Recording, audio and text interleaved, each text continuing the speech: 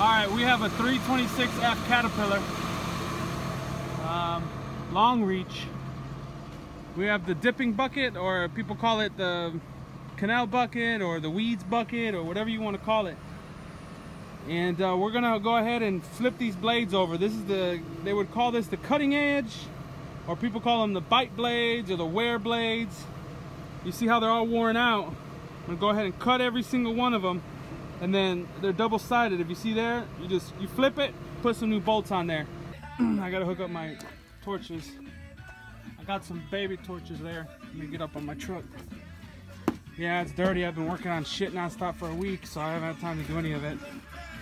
See, I'm working on that machine. I did a cylinder, I did 2 hoses, and I'm waiting on a hose to come back. And now I gotta do that while I wait for those hoses.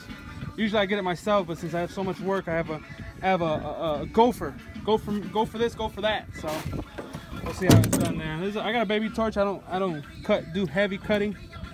I don't do any welding or nothing, so they don't trust me with a welder. All right, what I'm gonna do is I'm gonna cut the bolt. I'm not gonna cut it completely through. I'm just gonna cut one side here, one side there, so the nut splits comes off. I got them all. I got the last 2 cut. See?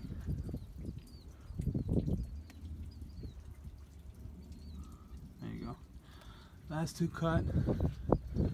Now what you do, this is kind of perfect that it's sitting like that. It's kind of perfect it's sitting like that, so the plate.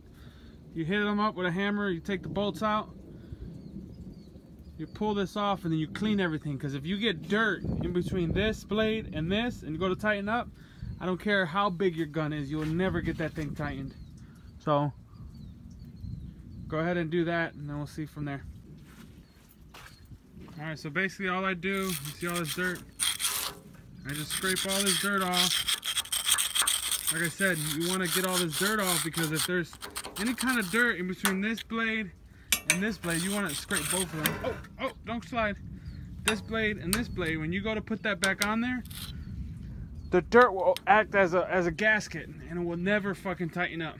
So you want to clean all that up on both sides, everything, and then just a quick wipe down. I mean, you ain't fucking detailing this shit. It's basically scraping down all the big chunks and stuff, so you can get a nice flat surface, you know. So after you got it all cleaned and mounted, put them on there. I got a 1-inch gun. That's what they look like. Another happy customer.